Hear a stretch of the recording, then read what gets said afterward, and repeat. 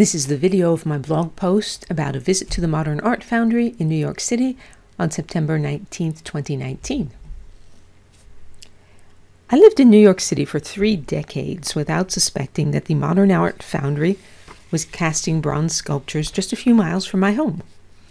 Most famous among them is probably Jose de Kreef's Alice in Wonderland in Central Park, but the foundry has been at work since 1932, so there are many, many more of their works in New York City, around the country, and around the world. Last week I toured the foundry while several sculptures were being cast. It was a fabulous day. Many thanks to Jeffrey Spring, who runs the foundry with his sister Mary Jo, for taking the time to show us around. Thanks also to my friend G.A. Mudge for making the arrangements for our visit. The photos in this video are from that visit. They're also a short course in the lost wax process, which has been used for millennia to create metal sculptures. If you're on my Sunday recommendations list, the URL for that is at the bottom of this image. You've seen quite a few works created by the lost wax process. Okay, first is the preparation for casting. A sculptor brings a model to the foundry. It might be made of plaster, clay, wood, or some other material. In the case of the example that's being shown here, it was a microphone base. At the foundry, the first step in making a bronze sculpture is to make a rubber mold of the model. That's the pink thing in the photo. From this point on, I'm only going to be mentioning casting in bronze, but the foundry also casts in several other metals. The inside of the rubber mold is then painted with a quick-drying red wax that captures all the detail on the surface of the mold. On top of the red wax goes a layer of thicker brown wax. The brown wax dries from the mold side inward. As soon as the dry layer is about a 1/4 inch thick, the rest of the wax that's not yet hardened is poured out. So this double thickness of wax, the red plus the brown, is eventually going to be the thickness of the finished bronze. In the photo on the right, the rectangular red object in the foreground is a red and brown wax piece that was created from the pink mold at the left.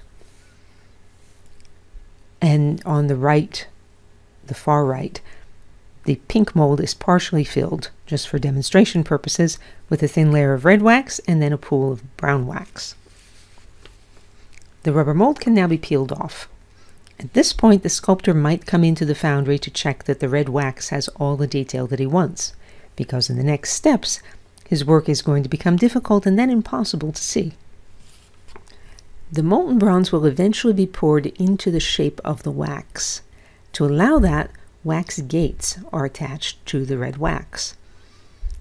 The object in this photo is a seated human figure who's leaning slightly forward. The rubber molds for this sculpture would have been made in several different sections from the artist's original model. That brown shape at the top, up here,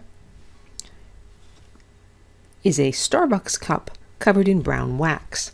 That will eventually form the pour spout, the hole where the bronze is poured in, so most of the gates lead down from it. You can see they go down here, and here, and here. As the molten bronze flows into these gates, these red tubes, the air within the gates has to be able to escape. So, in this photo, the gates that emerge from the Starbucks cup go directly to the bottom, all the way down here. But the gates that branch off of them, like this one, this one, this one, this one, are pointed upwards, so the bronze can't flow into them until the area below them is filled and the air is pushed out. As the air is getting pushed out, it escapes through these 2 gates at the very top. The figure on the left has been filled with crushed refractory material. It's this white stuff visible right here. Refractory material just means stuff that doesn't care if it comes in contact with 2000°F molten metal. Steel nails are driven into the wax and the crushed refractory material behind it. Steel doesn't melt until 3000 degrees, so the nails aren't going to melt and mix with the bronze. In this figure, you can see nails sticking on the knee and elsewhere. On this piece, they're a lot easier to see because it's much flatter. Next, the red wax is carefully covered with a layer of refractory material that's been mixed into a slurry, the consistency of sour cream. The inside of this layer is going to give the exterior of the final bronze its shape, so it has to be applied very carefully to capture all the details of the red wax, which you remember was applied very carefully to capture all the details of the original model. After this fine layer of stone is applied, layers of coarser stone are added until the shape is barely recognizable. In this piece on the left, a thin layer of refractory material has been applied, and the spout and air vents are still visible up here. These are the three different consistencies of ground up refractory material. This figure on the left has more refractory material applied to the outside. This is not the same figure that we saw earlier in red wax. It's just another one that happened to be in progress the day that I visited. The whole business, the inner core, the wax, the nails, the outer core, now gets framed into a box of concrete panels. All the gaps within that box are filled in with a wet mixture of ground up stone refractory material. Why? Because molten bronze would very much like to flow all over the place, and the compacted stone is going to keep it from doing that. The sculpture is now completely unidentifiable within its concrete box. It's labeled on the outside with the artist's name and the weight of bronze that it's going to be needed to fill it. That weight is calculated by keeping track of how much red and brown wax it took to create the wax model. Okay, last step before the casting. The concrete box is put into a furnace for a day or so. The wax all melts out. The core, the exterior, and all those steel nails keep the space where the wax was, where the air now is, exactly where it ought to be, so that inner core can't shift around. In this photo, you can see the wax puddling out down here at the lower right. Okay, now we are at the pouring stage. The day that I visited the foundry, they were casting 2 small pieces and 1 larger one. In the photo below, the molds are here in the foreground. Small, small, large. The staff places a graphite crucible. It's sort of egg-shaped back here. They put it in a furnace and they fill it with bronze ingots, enough weight for whatever they're casting that day. When the ingots have melted, the crucible is lifted out with a massive pulley. You can see that here. Bronze is an alloy, and when it's heated, some impurities will rise to the surface. So in this picture, a staff member is just scooping those off and tossing them on the ground. Then the staff moves the crucible toward the first mold. And here they are pouring it into the mold. When the steam no longer emerges from those 2 vents at the top, then they know that the mold is full. Here they're moving the crucible to the largest of the 3 molds.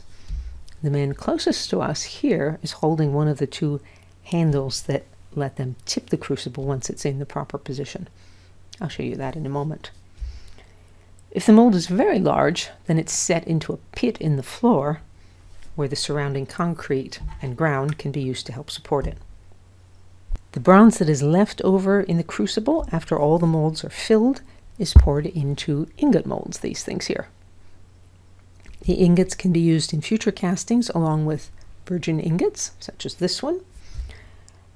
Within a couple hours, the crucible will have returned to its normal gray color.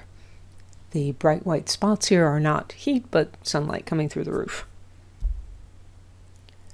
In this picture, most of these crucibles would hold 250 pounds of melted bronze. This one would hold about 350. And over here is one of the 2 handles that goes underneath. Oh, you can see it here. There's a circular frame here that holds the crucible, and then a man on either end tilts these handles and pours it. The molds that have just been filled will sit for a day or so that the 1/4 inch thick bronze can cool. If the bronze were a solid piece, if they poured it without just the outer shell, the cooling process would take a lot longer, and it would cool unevenly, creating cracks and pockets in the middle. You've probably seen that if you baked a cake and it cracks while it's cooling. And the sculpture would be enormously heavy and very expensive as well. When the metal has cooled down, the outer shell, the refractory material, is smashed away. These ridges that you see here were once the red gates attached to the wax, and now they are bronze. This is another piece which still has its gates attached, and this is a huge pile of smashed up refractory material that will be ground up and used for cores in future sculptures. Okay, now we're at the finishing part. In this one, all of the refractory material has been cleaned off, and Jeffrey Spring is showing us where the bronze gates will be removed.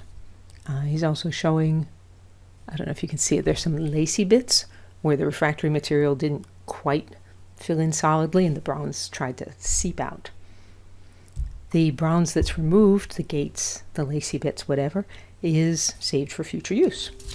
And then the piece goes into a sulfuric acid bath to clean it even further. This piece, it's an upside down horse. It's part of the Breeders' Cup trophy, of which they make many copies every year. The sulfuric acid bath turns the bronze kind of pinkish. In the next stage, a member of the foundry staff repairs the areas where the gates were detached, also repairs any minor flaws in the casting. The interior core is removed at this point. If it's not, and the sculpture is placed outdoors, the refractory material starts to leach through the bronze and discolor it, so you don't want the refractory material left inside.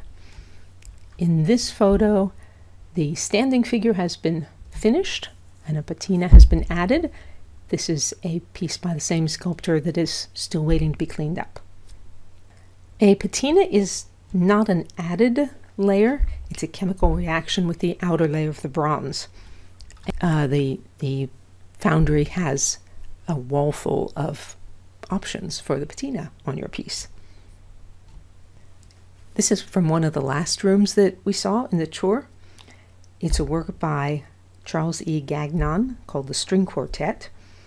Gagnon, who lived from 1932 to 2012, was inspired to do this by his love of string quartets.